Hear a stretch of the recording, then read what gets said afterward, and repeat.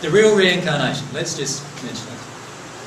Spheres up until the 7th, and then there's the 8th, and then there's lots up there. Let's call it the 22nd sphere. There's a barrier.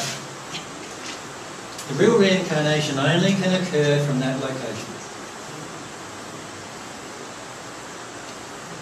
When the soul reaches its soul union state, it's actually together again. When it's together, it now is able to reincarnate. Until that time, the soul, the half of the soul, is encased in a spirit body form. And a spirit body form cannot reincarnate. It's that simple. It's like trying to stuff a spirit body into another spirit body. Because remember, when you are born, two bodies are created. A spirit body, and there's a physical body. Right? Physical body. Or material body. Now, the soul, the half of the soul is attached to that. Now, when it passes, the half of the soul is still attached to the spirit body. And that remains until the 21st sphere state, until the state pre the union state. And once the union occurs, now the soul is able to reincarnate. It's able to have a connection to other bodies, if you like, at that state. Now, until you reach that state, you will never be able to reincarnate. And when you think about it, it's quite beautiful because it means that nobody can reincarnate who can damage people on earth. Even more. Can you see that? Because by the time you're in this state, you are in such a condition of love, you're at one with God. How could you damage anybody on earth anymore? Can you see that? And that's the state where you can reincarnate.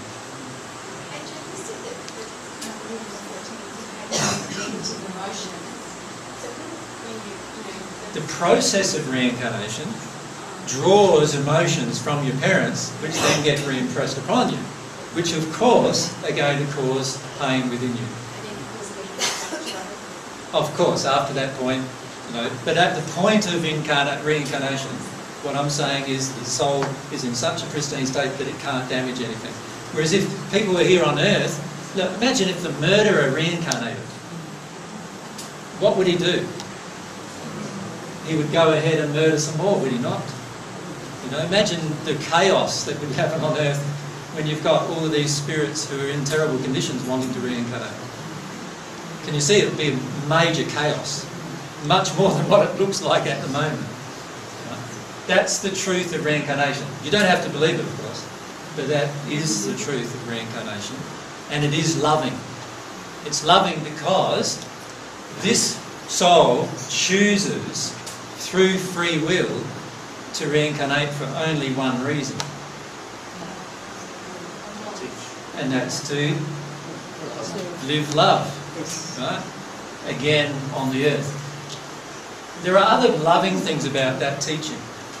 One is that we can progress in the spirit world. So every spirit who's here listening to us today needs to understand the truth, and that is they can progress through the spirit world into better conditions of love and more happier states without returning to earth. They do not have to return to earth to clear away what they call their karma or their errors or their things that they did wrong. They don't have to do that.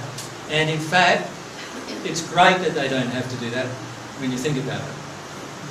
All they need to do is get some help from somebody in a higher place, and they will be helped to deal with all their emotions. It's a beautiful thing, really, when you think about it. So what's happening is you have this consistent help from the spheres above to the spheres below to help people, and we've got this consistent help too available to us on earth to deal with all of the stuff that we're living through on earth. And all we need to do is avail ourselves of it. We just need to allow ourselves to actually connect with this help. All of us get helped. Does any of this change, AJ, after 2012? Or is that another myth that's been stowed upon us from the week? None. God doesn't, the universe doesn't change to man's timetables, for a start. The 2012 things, there are changes occurring on earth, of course, with the reincarnation beginning in like 1962 and so forth. There are changes that are going to occur on earth as a result of all of these things, which will make everyone far more aware of this. You are a part of these changes, right? Just you learning truth means that you can then teach truth, you can live truth, and that will cause huge change around you, right? So this change will result from the truth being known here on earth. The problem is for many years, for thousands of years now, the truth hasn't been really known on earth. And so therefore we've got this problem where falsehood continues to get taught over and over again. Now the truth is known on earth again. It can be used and utilised as a method of progressing and growing and changing, and the earth will change as a result. There are metaphysical things allocated with 2012. There are mathematical things allocated with that spirits in the sixth sphere in particular are very interested in. But if you focus on the soul stuff, you'll find that you'll far exceed the development of those spirits and far exceed their understanding.